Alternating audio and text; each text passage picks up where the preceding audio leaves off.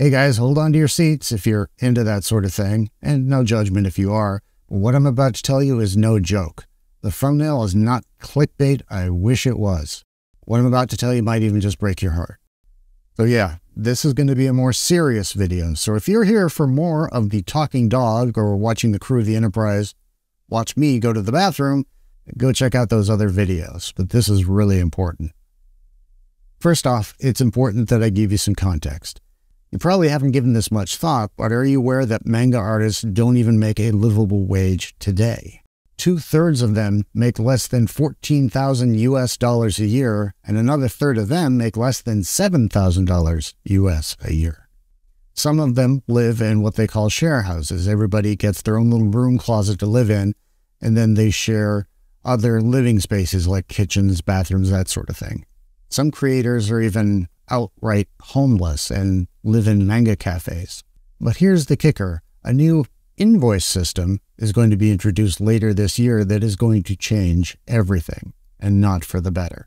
Freelancers in the manga industry who were previously tax exempt will be forced to pay taxes, and many won't be able to afford it. And there's a secondary, more sinister impact this law is going to have that may even affect some YouTubers out there, but I'll get to more of that in a bit. Right now, manga artists have two main sources of income: manuscript fees and royalties. But manuscript fees have been incredibly low for decades due to Japan's prolonged economic stagnation and the recession in the publishing industry. So, if this invoice system is introduced, freelancers in the manga industry would be forced out of business because they couldn't bear the additional tax payments and reduced income. On top of that, most of them would have to hire tax accountants, which is another burden they flat out wouldn't be able to afford. Basically, even if they somehow became manga artists, they wouldn't be able to make a living without at least one side job. Oh, and that secondary sinister effect I referenced earlier?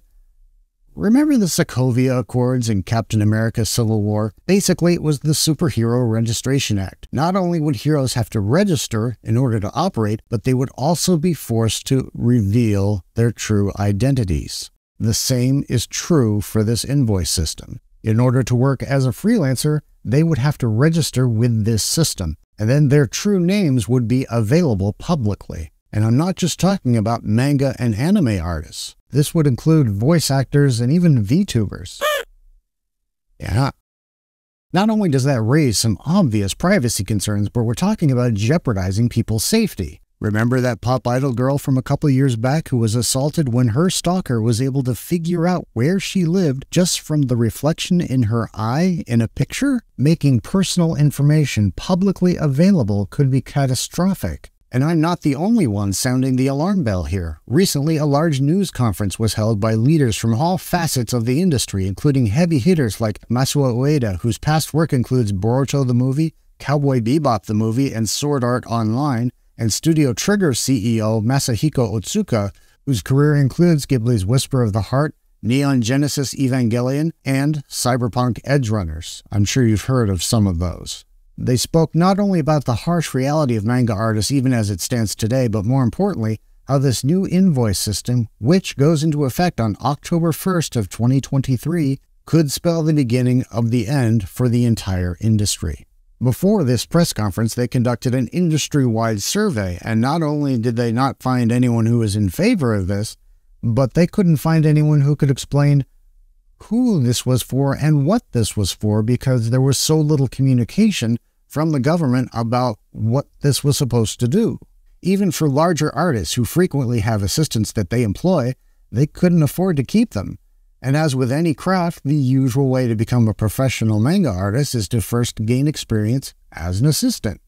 But if this system is allowed to go through, people flat out won't be able to become an assistant, and their dream of becoming a manga artist dies at the hands of greed and bureaucracy.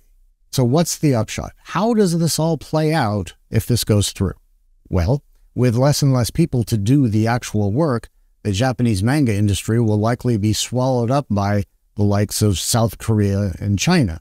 Over time, there's going to be less and less new material, leaving only the heavy hitters in play like One Piece, My Hero Academia, and JoJo. But over time, those anime eventually will come to a close. Those stories will end, those artists will retire and go on to do other things. As those shows disappear, there won't be a new Chainsaw Man or Demon Slayer to take their place. There just will be nothing. It will slowly fade out and die off. I've linked the full article so you can learn more about this in the description box below. So guys, if you're a fan of manga and anime, then we need to band together and fight for the future of this beloved industry. Share this video, like and subscribe so we can trigger the algorithm and help spread the word, because this is not a drill. We need to act now before it's too late. Johnny.